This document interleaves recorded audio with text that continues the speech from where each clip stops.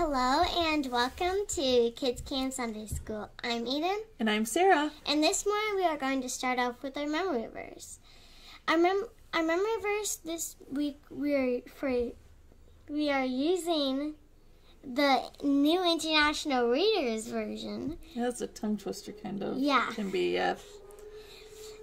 And it's from Colossians 3, verse 13. Put up with each other. Forgive the things you are holding against one another. Forgive just as the Lord forgave you. We're going to talk more about this in a little bit, but first my mom has a question for us. Yeah, I'm going to ask you a question, and then I'm going to ask you a question. Eden, What's the highest number of cartwheels you can do in a row? Well, I know it's above 10, but I think 14, 15, you know. It's around 15? Yeah. We'll call it 15. Yeah. Now, what about you guys at home? How many times can you bounce a ball like a basketball or a ball like a basketball in a row without messing up or losing count? So, like, maybe, like Eden, like around 15 or maybe more, 25. Around 15, you start to get dizzy. Yeah. Like maybe 50, maybe 75, 100, maybe more than that. Sorry about our dog there. He's outside now. So we are talking about, could you bounce a ball 100 times maybe? What about 490 times in a row without having the ball roll away or without stopping or without losing count? It would be pretty hard to do something that many times without making a mistake. What would you do, Eden, if you were called a mean name, not just one time, but 490 times? And what would you do if that person who called you that name said sorry every time they called you that mean name? I would start not thinking they were sorry on like the 100th time. Would you be able to forgive them all those 490 times, or would you kind of stop forgiving them? I would try to, but it would be really hard. It would be really hard. The thing about Jesus is that he asks us to do tough things. And sometimes forgiving is one of those tough things that Jesus asks us to do. We're going to check out our Bible reading today, and he talks about forgiveness today in our Bible reading, and it reminds me of our memory verse today. Put up with each other. Forgive the things you are holding against one another. Forgive just as the Lord forgave you, from Colossians 3:13. So I want you to think about our memory verse as Eden reads our scripture passage today. Where's it from this week, Eden? Today I'm going to read from Matthew 18, verses 21 through 35. And I'm going to read it from the Deep Blue Kids Bible. Awesome. I'm trying to find the page that I marked. Okay, here we go. The parable of the unforgiving servant. Then Peter said to Jesus, Lord, how many times should I forgive my brother or sister who sins against me? Should I forgive as many as 7 times? Jesus said, not just 7 times, but rather as many as 77 times. Therefore, the kingdom of heaven is like a king who wanted to settle accounts with his servants. When he began to settle accounts, they brought to him a servant who owed him 10,000 bags of gold. Because the servant didn't have enough to pay it back, the master ordered that he should be sold along with his wife and children and everything he had, and that the proceeds should be used as payment. But the servant fell down and kneeled before him and said, Please be patient with me. I'll pay you back. The master had compassion on that servant, released him, and forgave the loan. When the servant went out, he found one of his fellow servants who owed him 100 coins. He grabbed him around the throat and said, Pay me back what you owe me. Then his fellow servant fell down and begged him, Be patient with me, and I'll pay you back." But he refused. Instead, he threw him into prison until he paid back his debt. When his fellow servants saw what happened, they were deeply offended. They came and told the master all that had happened. His master called the first servant and said, "You wicked servant, I forgave you and all that debt because you appealed to me. Fellow servant, just as you also have mercy on your fellow servant, just as I had mercy on you." His master was furious and handed him over to the guard responsible for punishing prisoners until he had paid the whole debt. My heavenly Father will also do the same to you if you don't forgive your brother or sister from your heart. Thank you, Eden. You're welcome. So our passage today starts out with Peter asking a question. He wants to know how many times is the right amount of time to forgive someone when they do something that hurts you. And he tries to answer the question himself. He says, is 7 times enough? And in Jesus' time, it was customary to forgive people 3 times for something they did before you didn't have to forgive them for that thing anymore. So when Peter said, is 7 times enough? He expected Jesus to say, well, that's a really generous offer, Peter, and that's a great answer, and you're a super great guy. But instead, yeah, I know. But instead, what happened was Jesus had a different idea completely. And it depends on what translation you read. In the translation Eden read this morning, Jesus said, you should forgive 77 times. In other translations, it says, you should forgive 70 times 7. Which is how many? What is 70 times 7? Let me think for a second. Let me do the math. 490. 490, which is why I used 490 in our little discussion earlier. That explains. Yeah. So, but the point is, whether it's 77 or 70 times 7, Jesus wasn't talking about an exact number. He just wanted you to have a number that was kind of impossible to keep track of. Because if I say, Eden, clean your room, and you say, okay, Mom, I'm going to clean my room, and you don't do it, and I ask you that over and over again, and you don't do it, I'm going to lose track before I get to 77. before I keep forgiving you. I'm not going to be able to keep track of that. And I'm certainly not going to be able to keep track of it 490 times. It's not about the number. It's about the idea that we're supposed to start thinking about forgiveness differently. We're supposed to have a forgiving heart that's open to forgiveness all the time, no matter what happens, no matter what is done. And so then Jesus goes in to a parable to explain this idea of thinking, this idea of doing things a new way, of being open and forgiving all the time, no matter what happens. So he tells a story, this teaching story. Let's look at who's in the parable. We have a king. We have a servant that owed the king a lot of money. How much did the first servant owe the king? 10,000 bags of gold coins. That is a lot of gold. Yeah. That is so much gold that he could probably never repay it. Right? Yeah. Okay. Never. So I want you to think about it this way. You probably earned 1 gold coin for a day of work back in those days. So if this person owed 10,000 bags of gold, it was probably so much money that he could never repay it, even if he worked every day for the rest of his life. So, a lot of gold, which is the point of the story. He wanted to be an amount so much that it could never be repaid. So, could you imagine owing someone that much money?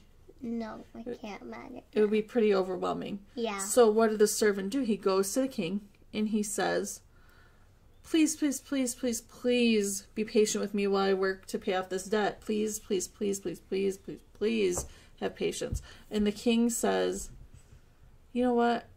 I'm going to forgive your debt. He's compassionate. He shows him mercy and he forgives. But then we come across a second servant who owes the first servant a measly 100 coins. A debt that is much, much, much, much, much smaller, easily repayable. 100 days. 100 days is like a little over 3 months, right? If there's 30 days in a month, a little over 3 months, that could easily be repaid. And after being forgiven such a big debt, you would think he would want to do the same thing to this other servant. But he does the opposite. He gets angry with this man and he says, "You owe me 100 coins. You gotta give me those coins or else." And he says, "I can't give you those coins." So he gets mad and he has this poor guy thrown in the prison.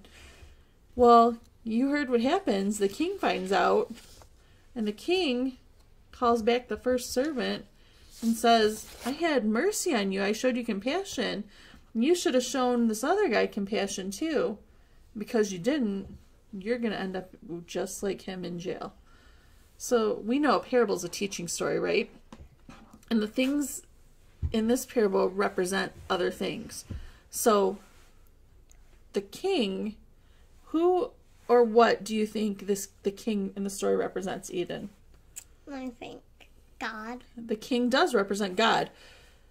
Who or what do you think the first servant who owed the big debt, the 10,000 bags of gold, represents? That's kind of a tough one. The people are us. The first servant is us. The first servant is all of mankind. Like, the first servant is us, represents us. Who do you think, or what do you think the debt of the 10,000 bags of gold represents?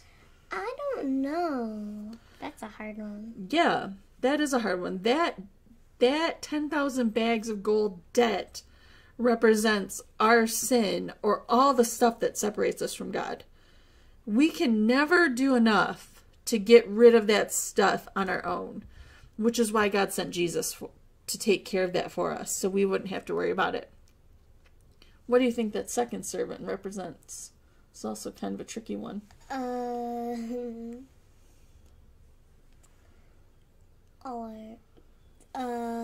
the people who need forgiving. Very good.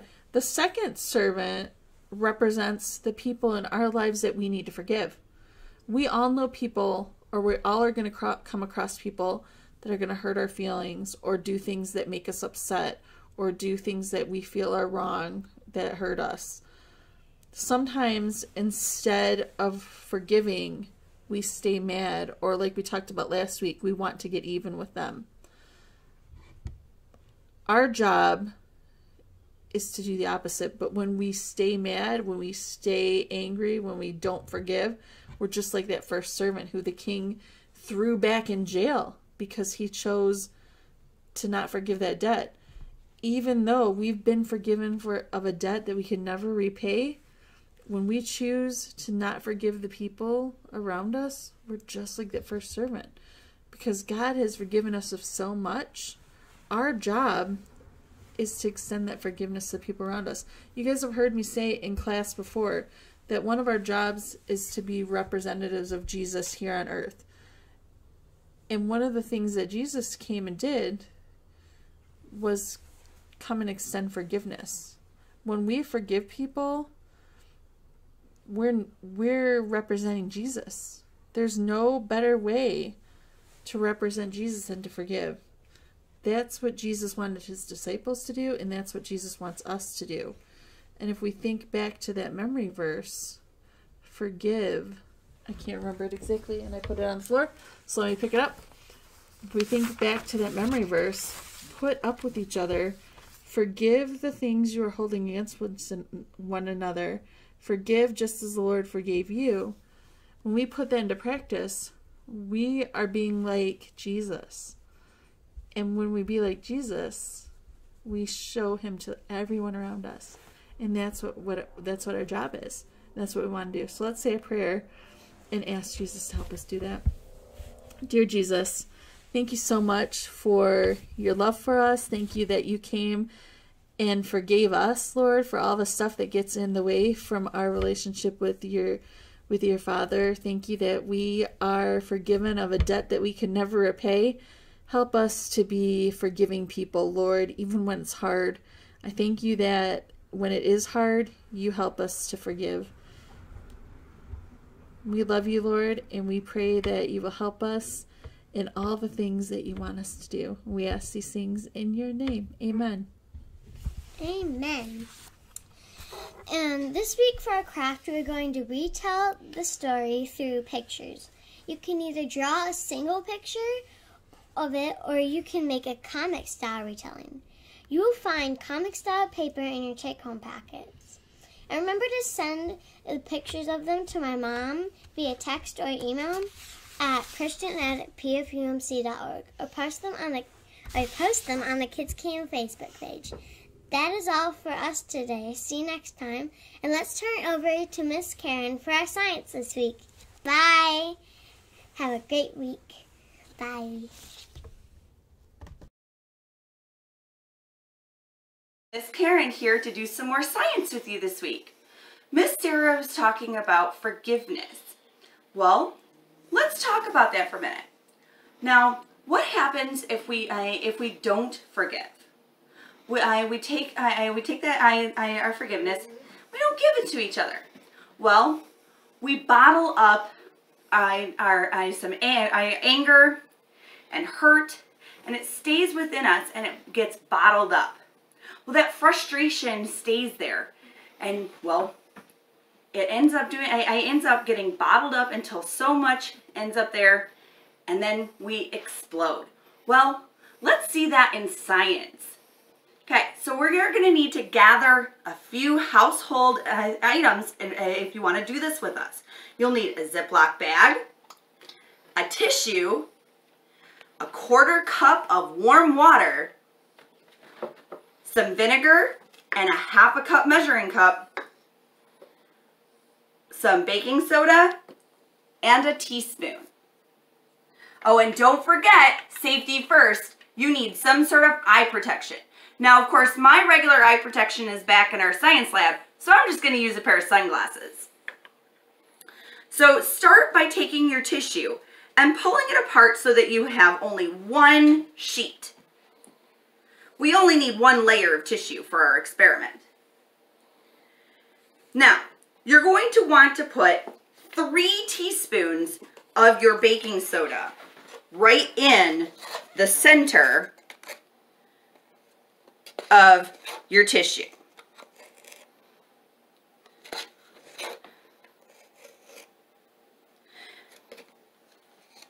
Now, what we're going to do is we're just going to fold this over and kind of make a little package. Okay? And then we're going to set this aside for a second. And we're going to take our bag. We're going to dump our warm water inside of our bag. Okay, and then very carefully we're going to pour. And this is where I'm going to put my eye protection on, because vinegar, we wouldn't want that to splash into our eyes. We're going to pour out a 1/2 cup of vinegar.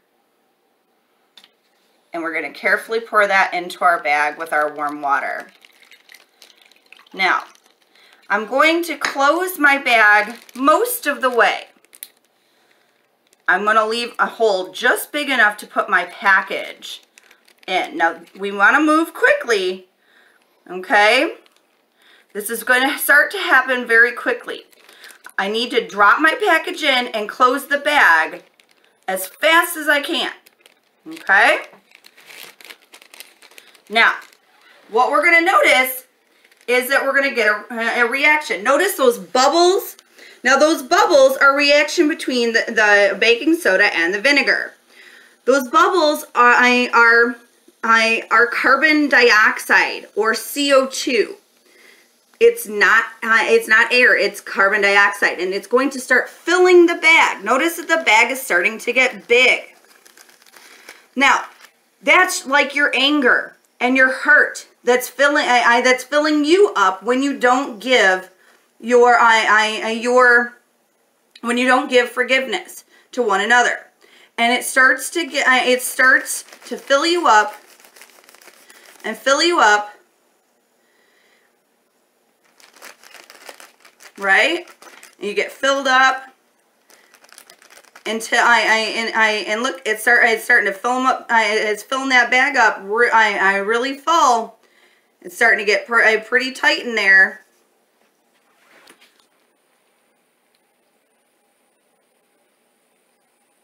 So when we start, you know, it starts to get to the point where there's not a lot of room for anything else inside of your body but anger and hurt for for that other person. Until what? Till what happens?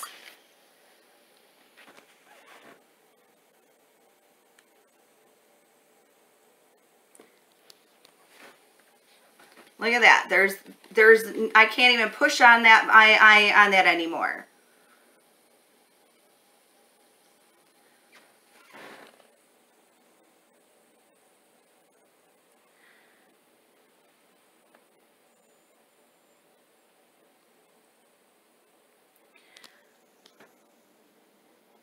That anger and hurt fills up the bag.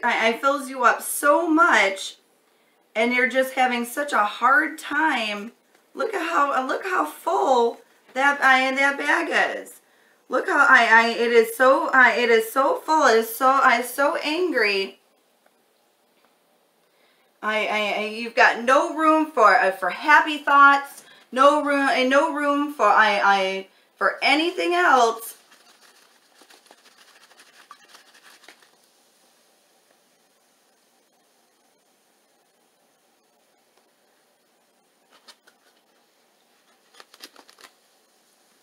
Strong bag.